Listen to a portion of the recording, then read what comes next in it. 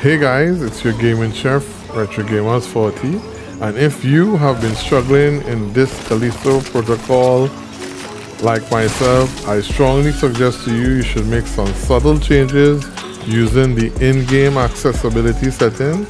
I suggest you enable the auto dodge, enable aim assist, and also melee assist.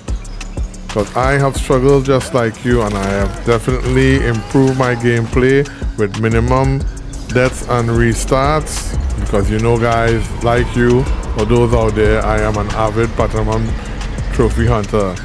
And playing the games at maximum or highest difficulty, it becomes very difficult. So again, I'm going to show you how easy it is to defeat all enemies in chapter 4, the aftermath, restore the power.